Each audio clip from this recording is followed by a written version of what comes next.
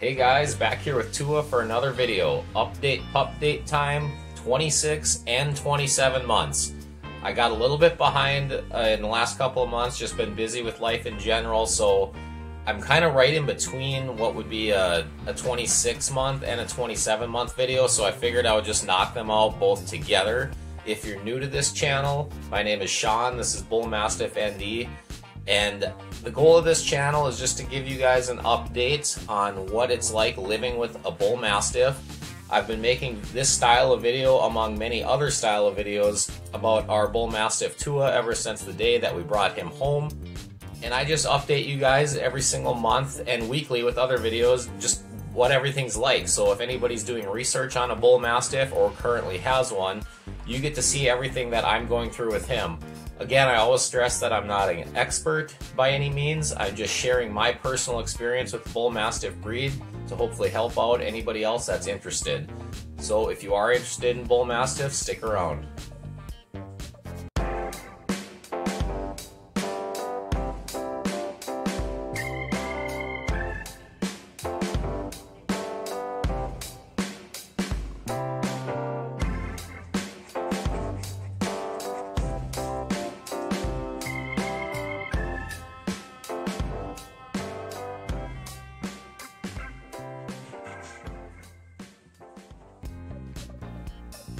So the first thing that we dealt with this month that kind of stuck out to me was we dealt with our first ear infection with Tua.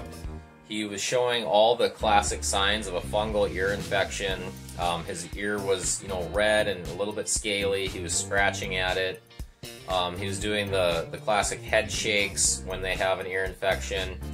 It smelled a little bit. He had all that brown wax that was building up in it, more than normal. And I kind of went a different route here. It would have taken us about 2 weeks to get into our normal vet, and if we went to the emergency vet, they're just so crazy expensive that I didn't really consider this a true emergency. So I started doing research on my own, and I just want to say I'm not recommending this to anybody. I would only recommend that you follow exactly what your vet says to do. But I started doing some research, and I found that to treat fungal ear infections, generally what the vet will do is give you a cream to put in their ear that contains, I'm going to butcher this name, but clotrimazole. And one thing that you can do, and that we ended up doing, is this is a very common ingredient in like athlete's foot creams, things like that. The one I got was for jock itch. And you just got to look for that clotrimazole 1%, and that is that's the main ingredient that's in the cream that a vet would give you to treat a dog's ear infection if it's the fungal one. So I did that, and basically all I would do was wrap a baby wipe or a wet paper towel around my finger, just kind of dampen it, and then kind of completely cover that with the cream, and then go ahead and rub that in his ear. And, I figured, like I said, I'm not recommending this because anything can go wrong, but I figured, worst case, if it does get worse, I'll take him to the emergency vet, because then it would be, an emergency. And if not, then we'll see our regular vet in 2 weeks if it just kind of stays the same. So after doing this twice a day for about 10 days, it worked and it cleared it up. So I guess in our case, we had a great outcome. And his ear went back to 100% after about 10 days, like I said. So that is a potential option for you guys to look into if you figure that your dog does have a yeast or a fungal ear infection. Again, not necessarily recommending this, but in a pinch, something to look into. Save you a bunch of money. I think we spent $4 or $5 on the tube of cream, so not bad at all. But now I will get into the main things that I touch on in this type of video every single month. And like usual, we will start with his growth. So at the 25 months old video, Tua was 161 pounds.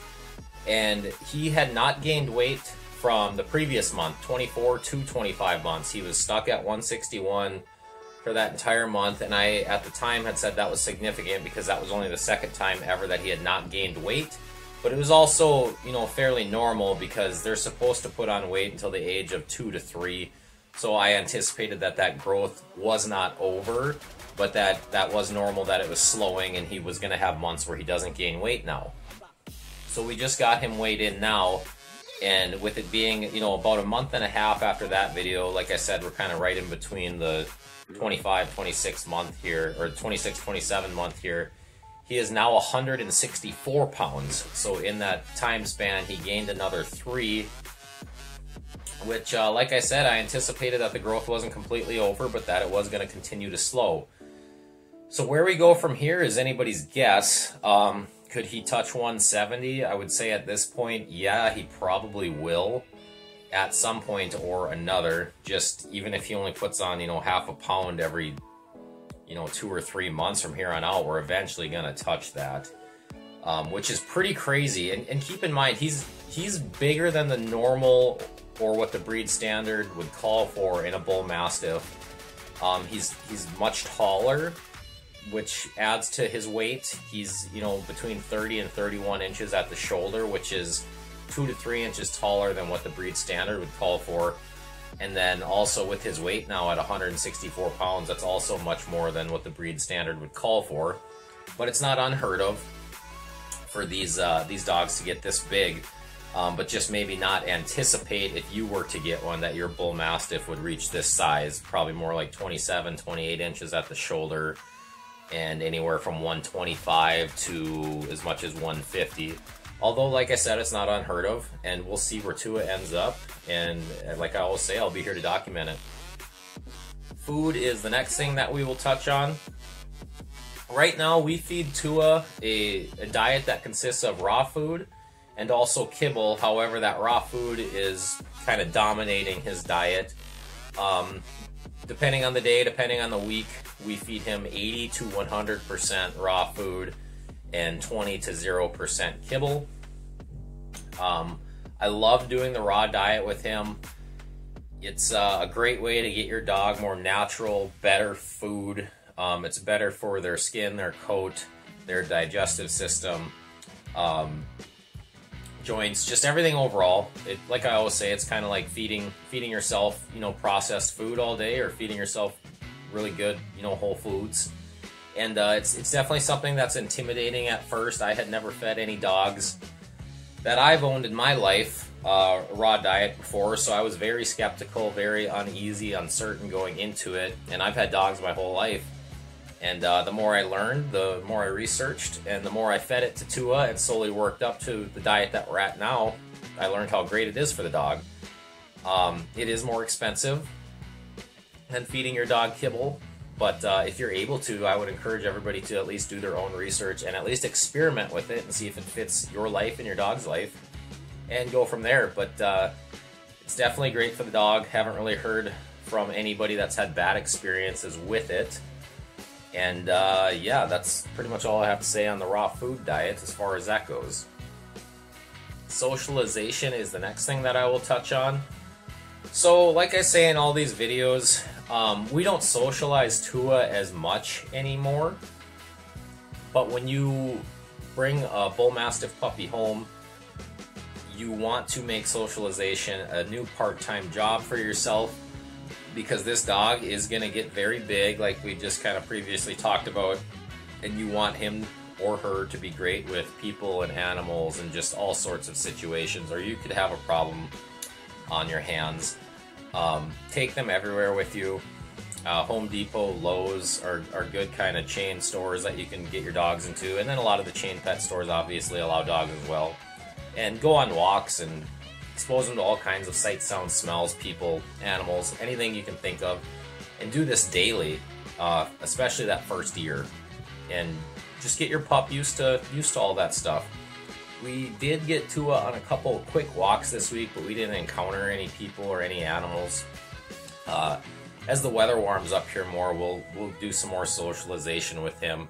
But like I said, we don't do a whole lot anymore, at least compared to that first year when we had him growing up.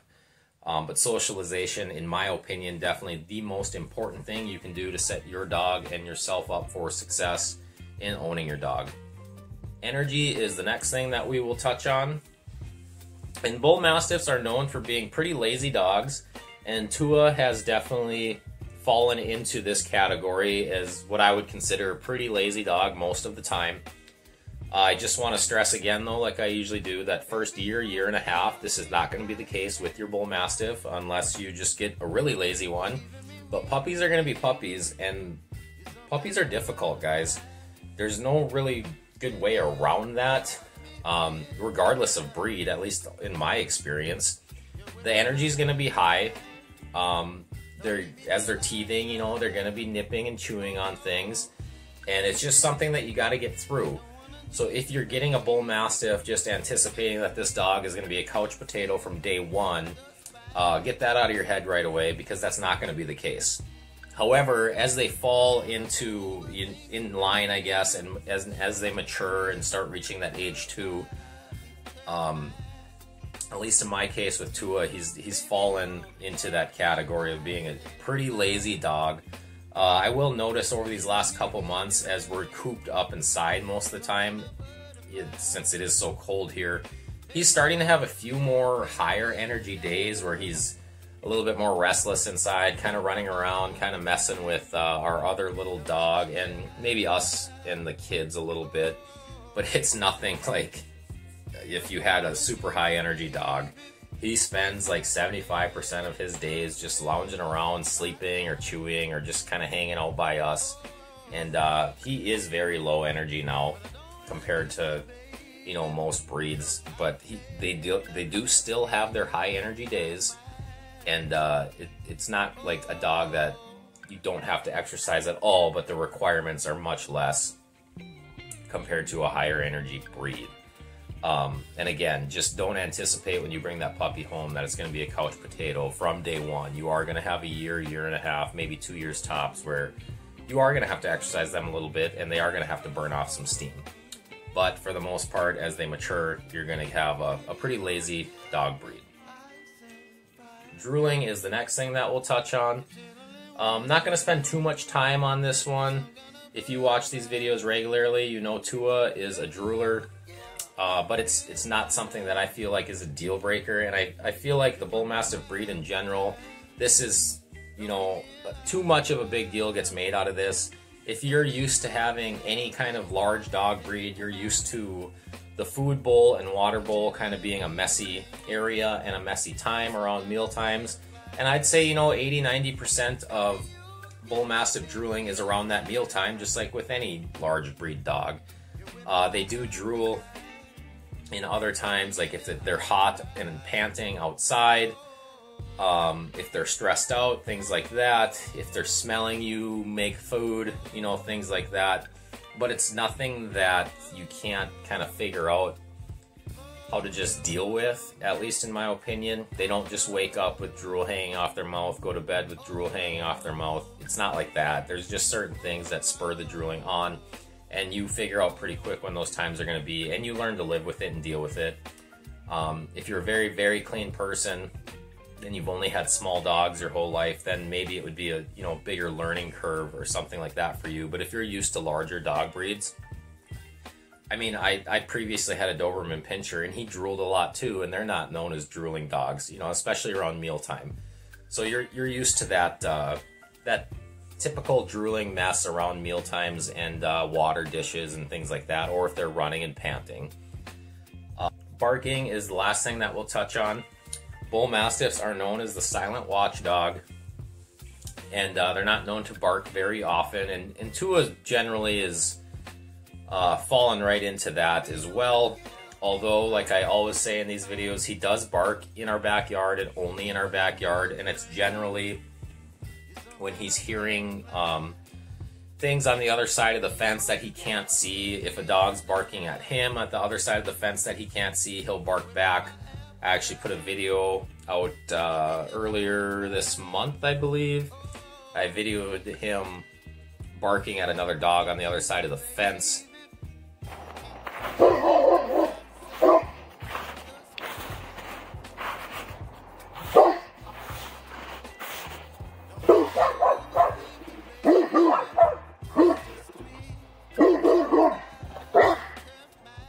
And that's kind of what that sounds like.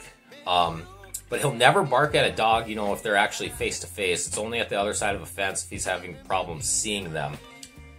He doesn't bark in our house really at all. Maybe he'll let out some small woofs if he's seeing something out the window, but he definitely doesn't bark much. So if you are somebody that does not want a barking dog at all, definitely look into a Bull Mastiff, or it's something else that you can maybe kind of check off for a reason to get one.